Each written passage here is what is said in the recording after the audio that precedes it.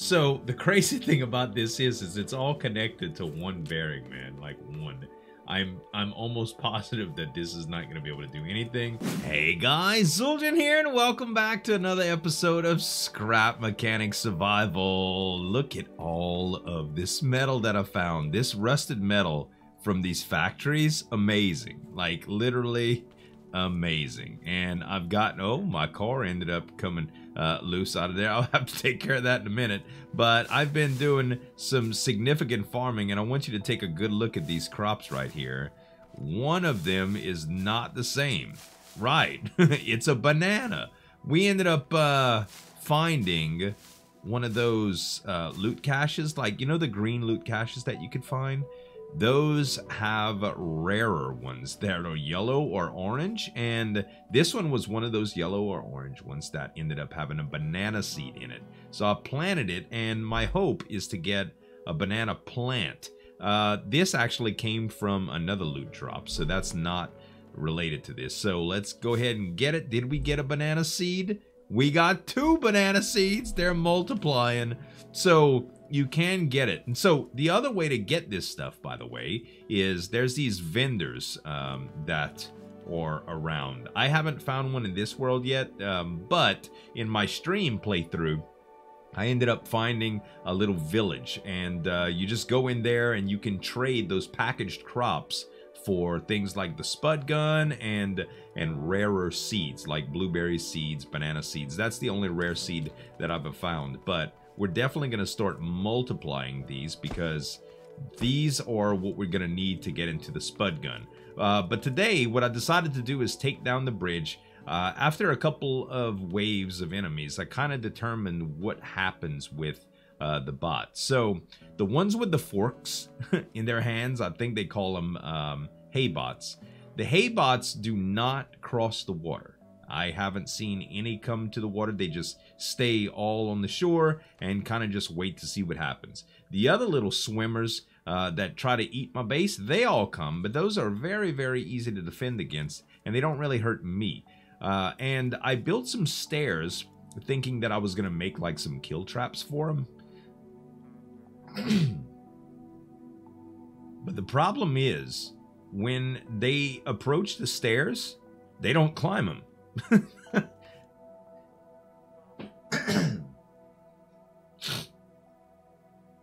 The problem is, when you have stairs, they don't climb them. They just approach them and start eating on them. So the wider you have your base, the further away from the actual crops they'll start. So they'll swim up to the water here and just start gnawing on the edge of this platform. And now that I have plenty of metal, by the way. We went and let me get this thing out of here and just place it right here for now. Let's just go ahead and place it. There we go. I went ahead and went and searching for the more factories, and I ended up going to the same 2 factories but cleaning it out, just being real sneaky and getting a lot more of this rusted metal. And we still have a little bit in the chest up top, so this should not be a problem. So I don't know exactly what kind of traps work. I haven't done a whole bunch of experimenting. I'm expecting that things like saw blades do damage, but I haven't personally tested it. So I'm thinking that maybe we might have to do some traps a little later on and stuff, but I really kind of want to test this to see what happens. But first, since the hay bots never cross, what we want is a way to get on and off of our little island without having to worry about hay bots damaging our car. And I think what we're gonna do is kind of build a drawbridge. Now that we're a good bit out here, we should be able to do that just fine.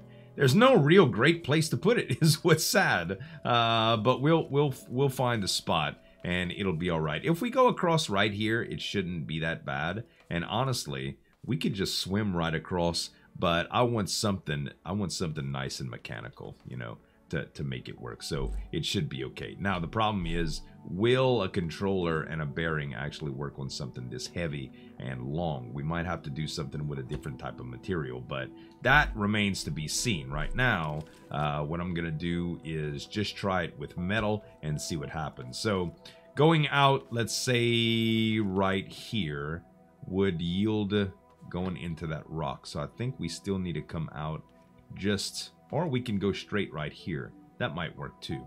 So if we were to put like a bam with a bearing and just like latch it onto a bunch of metal, I wonder what happens if it's real heavy, like with a controller. So we'll just put a bearing on this bad boy and we'll make a platform like yay wide. All right, naturally it sinks. So let's grab one of the controllers that we stole from one of those factories, and this should work out just fine. So we'll put a controller. It doesn't have to be real close, I don't think. So this should work okay.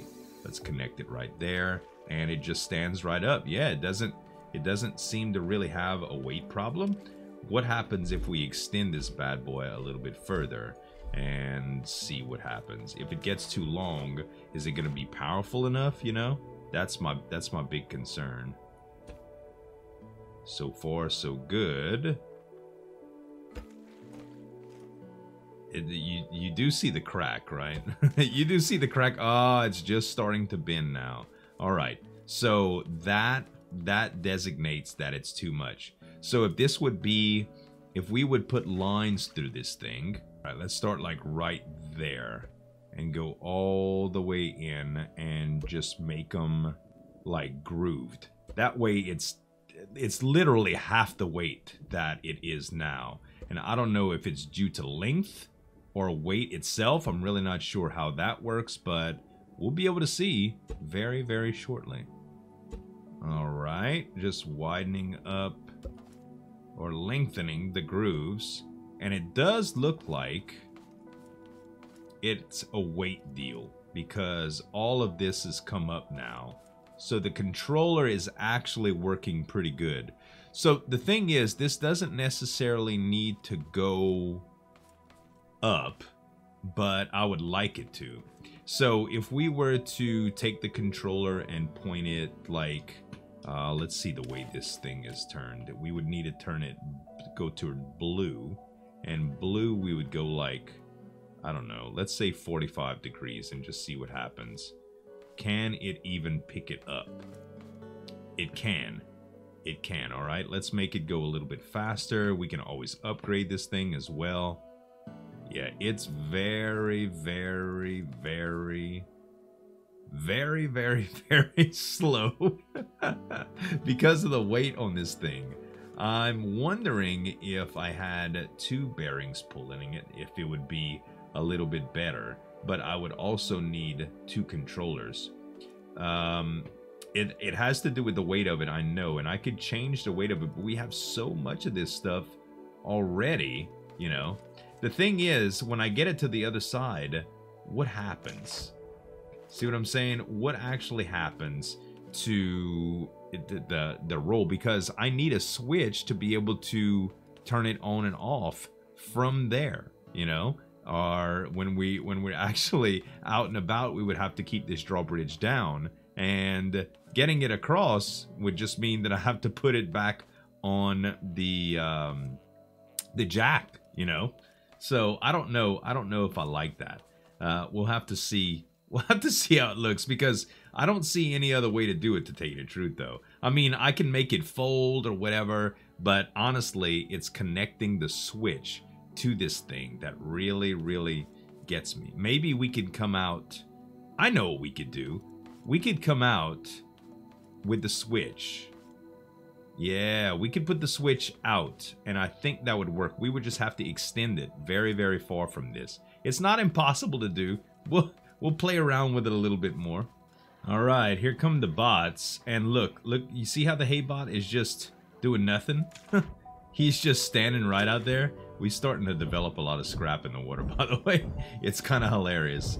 So it's very easy to defend our base from these guys, especially on the first couple waves. We haven't gotten any boss bots or anything like that, but most of the time, the first wave, they just come around, and that's it. And these guys just stay on land, and we don't have to worry about them at all. It's kind of sad, to tell you the truth. I would think that they would put up a much better fight than that, but they really don't. Let's just make the perimeter real quick to see nothing. Okay, good. So we can continue our work. Well, I thought this would be the case. I'm gonna have to make it out of a much lighter material. I experimented quite a few times with the metal, and it's just too heavy. And wood blocks are just so much lighter in comparison. If we take a look at it, the weight on these is 2, and the weight on the metal blocks is 4. So it's twice as heavy, meaning that it's literally 25% of the weight if we were to do the same design with the grooves and stuff. And I made it around this long, and it seems to be holding pretty well on one bearing, but we can always take this and split it into 2 as well and just kind of sync them up.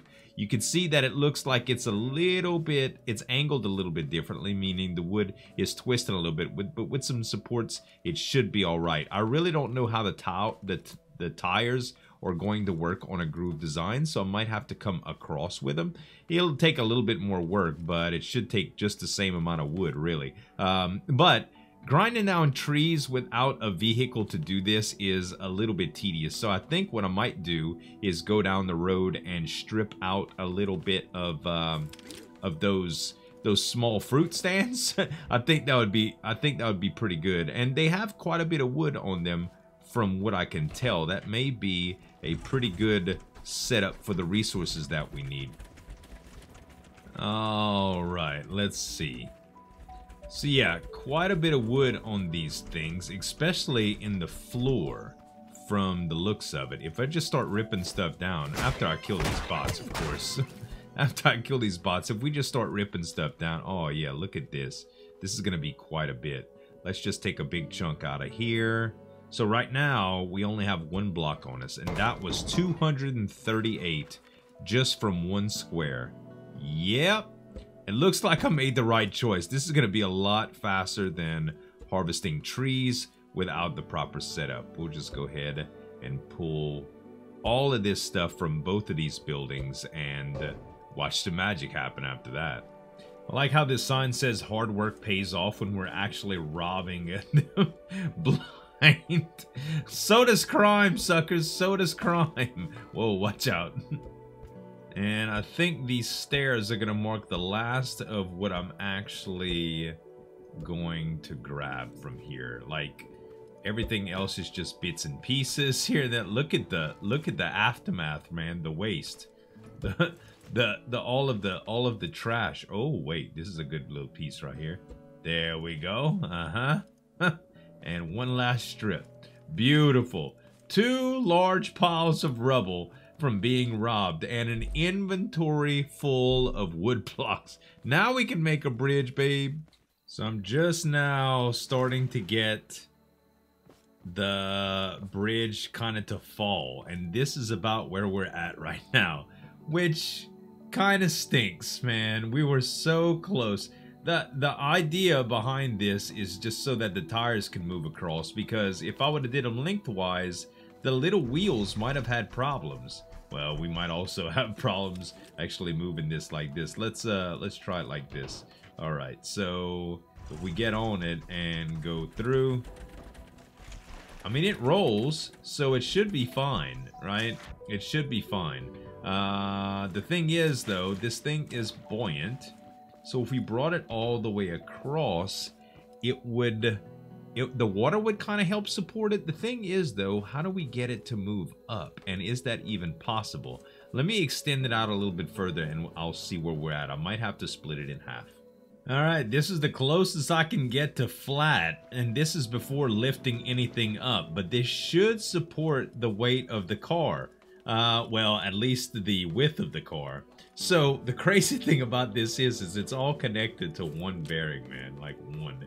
I'm almost positive that this is not going to be able to do anything.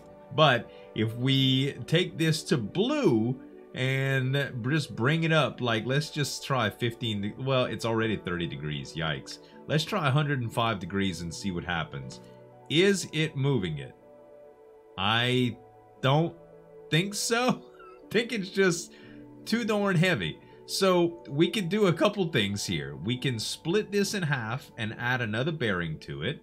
That would be the only way I would see to actually make this work. Well, it's done. At least it's done as well as I could possibly do it. I just finished about a 4-hour live stream with a bunch of viewers giving me advice and suggestions on how to make this work. And after a bunch of trial and error, this is what I've come up with. And it's the least janky. Don't think for 1 second that it ain't janky, because it is. So, just like our last few design tries, I ended up going with this ridged design, right? Only because this just reduces the weight altogether. If we were to put any more weight on this, it would just be a little bit slower to do what it does. And I make it pivot. So what this is 2 pistons hooked up to a platform that rotates on a bearing. The reason I did this is it needed a little bit more support than just 1 piston, and a platform seemed the way to go. Plus, you could put multiples if we had to. I can even lengthen the platform and widen this out a little bit, but I wanted to avoid getting any closer to the shore than this, because when the whip bots, or whatever you call them, come a little bit closer here, they can start attacking things in the water, but they swim. They don't submerge, they don't sink. So as long as everything is underwater that they can't reach, that none of the bridge components should be in danger. So what ends up happening is it rotates and submerges out the way. So it's not technically a drawbridge, but it's a bridge. So I have it hooked to this button right here. So if you press the button, it goes down and turns at an angle to where it's kind of parallel with the bank. And all of this time, the bots just swim right over it and try to get here, which essentially is nothing but just metal, right? They could chip on it all they want. If I look around here, probably still have a little bit of damage here and there. Yeah, you see, they do a little bit of damage by the time I could get to them, but nothing real tremendous. And the bridge is gonna stay safe. Now, it is a little bumpy due to the way that the ridges work. It is a little bumpy, and you saw that jank. It's got a little bit of jank to it. Sometimes it just needs to be straightened up a little bit, but I can finagle with the angles a little bit to make it a little bit better. But the problem is that when it gets to the land right here, it wants to drag. To compensate for that just a little bit, I went ahead and put a wheel down here. It's one of the ugly wheels, but when it hits the land right here, it goes up a little bit. And it ends up working all right. Sometimes if it overextends, at least. But all in all, it works pretty darn good. If I had a wheel on the outside, it would probably work a little bit better, but getting the actual vehicle on this thing is a little bit harder than that. So honestly, just a couple more blocks would probably just do what we want it to do. Like, let's bring it out like that. And like that. I'm gonna need some more suspension on my car, by the way, because when it comes down to it, it's just a little bit rough to get going. And I think that's probably good right there. Let me just make a couple of grooves just to lighten the load just a little bit more. And voila, that's pretty good right there. So we can take the car across it. It supports it. And it's a little bumpy, but it works. I tried some guardrails too, just to keep it a little bit more stable. And I thought about going wider as well. But the problem with that is, well, width is weight, and weight is one of the biggest problems. So aside from getting on the ground, it's not that bad. You gotta hit this sucker straight, because it's not the widest thing in the world. But when you get on the bridge again, when you get on the bridge again, this is when it's kind of rough. So it gets on, you gotta wait until it straightens up, and then you gotta just kind of take it slow, and the bumps kind of make it go all over the place. If I had suspension, it would make this a lot easier, but essentially we have it. The only thing that I haven't really figured out yet is how I'm going to rig this switch up to where I can access it from here. I mean, I can have a switch on the end and make 2 switches that connect to it, and then just maybe put like a beam going across that I would be able to touch a button on the other side, because it'll hold that. That way, you know, if I'm over there and there's a button that the bots can't reach naturally, I could just press it and then the bridge would come up, and then I can take the bridge, and when I get across I can hit the other switch. So I'm gonna look at doing that maybe off camera and stuff, but I spent way too much time on this episode as it is, but I'm pretty happy with my bridge. I think that's as good as it's gonna get for my little small brain. And I'm pretty happy with it. So hopefully you guys enjoyed this episode. If you have any tips or any recommendations on this, I'd love to hear them. I did do plenty of trial and error with real-time feedback, so I'm pretty sure we tried almost everything. We even tried split designs lengthwise, widthwise. We tried toll bridges. The only thing I didn't try is like a chain hoist from a higher point, kind of like a drawbridge. We didn't try a rollout bridge either, like on tires and stuff, but that just seemed like it was going to be really janky. We might try another one of those one day. As it is, that's going to be it, guys. I hope y'all really enjoyed the video. If you did, give me some tap on that like button to show your support, and make sure to check the links below for my new reaction channel as well as my Twitch live stream channel that you can check out. I do content on there almost every day, so I'd love to see y'all in those places. Thanks so much for watching. As always, this is Zueljin signing off, guys, and we'll see you next time.